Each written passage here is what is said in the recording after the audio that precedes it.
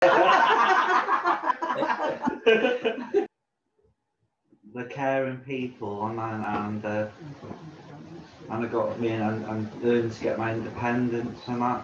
Still a part of the family because like the family around me, yeah, they love me to bits and that they do. An extended family, because I love them to bits. I'm hoping to live here for the next 40 years. Yeah. Caring for me by then. Yeah. We seem to like just click it off. Like when he was here on respite, it was quite natural, as if we'd known him for years. When I came here on respite, I went to the shops with Manda, and suddenly I started liking it. Then I was doing the cleaning and that. Yes, I love it there. 2 days a week. Just painted the shop recently as well. Meeting other people and that as well.